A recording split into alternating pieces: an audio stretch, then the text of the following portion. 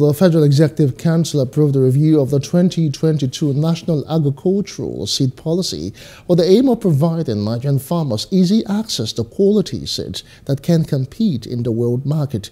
Minister of Agriculture and Rural Development, Mohammed Abubakar, hinted that with the emerging technology in seed production globally, the sector is being accorded greater priority so as to sustain national food security. Work with civil society organization, international agencies.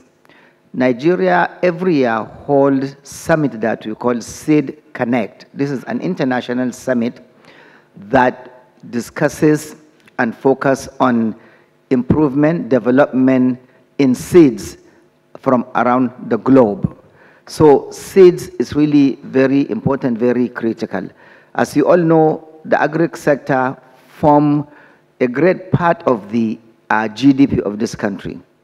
Hello, hope you enjoyed the news. Please do subscribe to our YouTube channel and don't forget to hit the notification button so you get notified about fresh news updates.